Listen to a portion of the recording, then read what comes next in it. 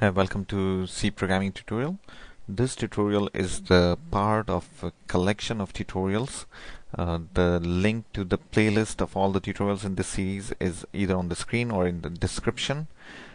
And if you came to this video through Facebook page, I would recommend that you become a fan of the Facebook page, or if you actually are watching it on YouTube, please subscribe to this video or to this channel so that you can be notified of the new tutorials right away as soon as the tutorials are posted. So let's get started. In today's tutorial, I will be talking about the switch statement. It's a pretty simple statement. I should have covered it earlier, but I kind of forgot. So we will cover it now. It's still not too late. So it's pretty simple. It's just like if statement. It's like having multiple if statements all together. That's what it is.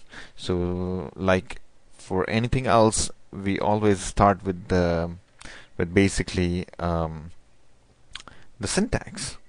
So what does the syntax of switch look like? It basically has the keyword switch, and followed by a variable here. So that variable could be either int type or character type. So any int or character variable, and then the braces, and then you write the cases.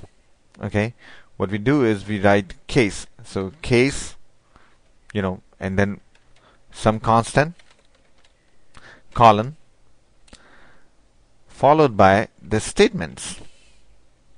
Okay, again, this could be just one statement or multiple statements, and at the end you have a break, this keyword break, and followed by the next case,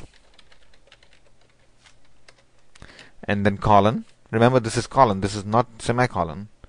And then other set of statements, and then break, and you continue with this thing for as long as you want, like different case statements. And finally you have what we call default, and then there are statements for the default, and you can put break if you want to, and then braces close. Here. So this is how a switch statement looks like.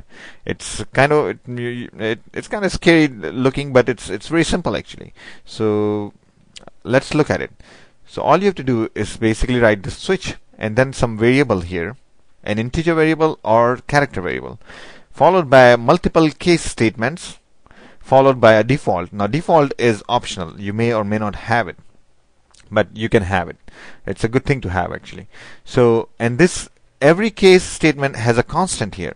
Remember, it's not a variable. You cannot use variable here. It has to be a constant. What type of constant? It will depend upon what type of variable it is. If it is an integer variable, this constant has to be an integer constant.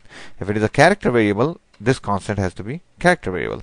And it's very simple. What it does is basically it takes the value of this variable and compares with each one of these constants here in your case statement. Okay, if you have multiple case statements, it will compare it with each one of those, and whichever it is equal to, so whatever the value of this variable is equal to whichever constant here, it basically, suppose it is equal to this constant here, it basically goes inside that whatever is after the constant, after this case statement, it starts executing those statements until it hits break.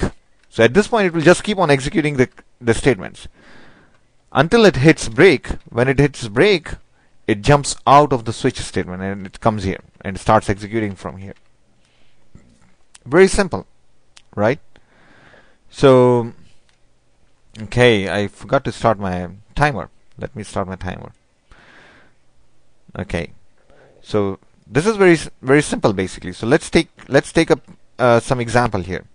So suppose I have a variable called int x, okay, and then I do certain things with x, like maybe ask the user to enter the value of x, enter a value, okay.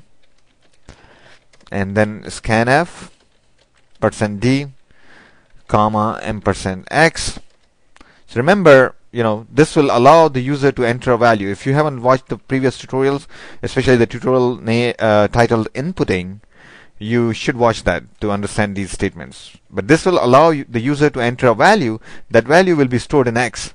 So at this point here where the cursor is, the value of x will be whatever the user entered. And then we can write switch x. So we are switching on x. So case, if the user entered 0, okay, do printf you entered 0. Okay, so we print this statement. Let me move the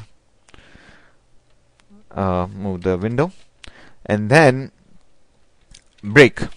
Okay, and then next statement, case 1. Okay, if the user entered 1, okay, you entered 1. So we print this, that you entered 1. Okay, and then if the user entered 2, we print you entered 2. Okay, remember how I am writing break right after every case statement here? And suppose, and then after that, there are unlimited values that user could enter. So what do we do? If user did not enter 0, 1 or 2, what do we do? That's where default comes in. So you write default. It's like a capture all. It will capture all whatever the user entered other than 0, 1 and 2. So if the control comes here, if the computer starts executing here, that means that user did not print 0, did not press 0, did not press 1, did not press 2. So you did not enter 0 or 1 or 2. Okay, break, and then we are done. Okay, so nice little program. Let's delete this thing because this is not the valid C statements. This is just for the syntax. And let's try it out.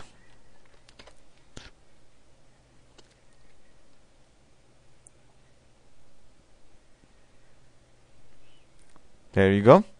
And so it has, oops. So enter value it has. So I enter 1. It says you entered 1. Right? See? Because I entered, sorry about that. Because I entered 1, so it comes here and it prints this statement, you entered 1. So it's very simple. If I enter some other number other than 0, 1 or 2, it's going to tell me that I entered something other than 0, 1 and 2. See? Why? Because it checked to see if it is 0, no. If it is 1, if it is 2, no. Then it came to default, and then it basically says you entered 0 or 1 or 2. So we captured all the numbers other than 0, 1 and 2 in here, and we print this statement here. So it's very simple. So this example wasn't too practical. So we will continue this tutorial in the next video, where we will do something more fun, more practical with this thing. Okay. Thanks for watching.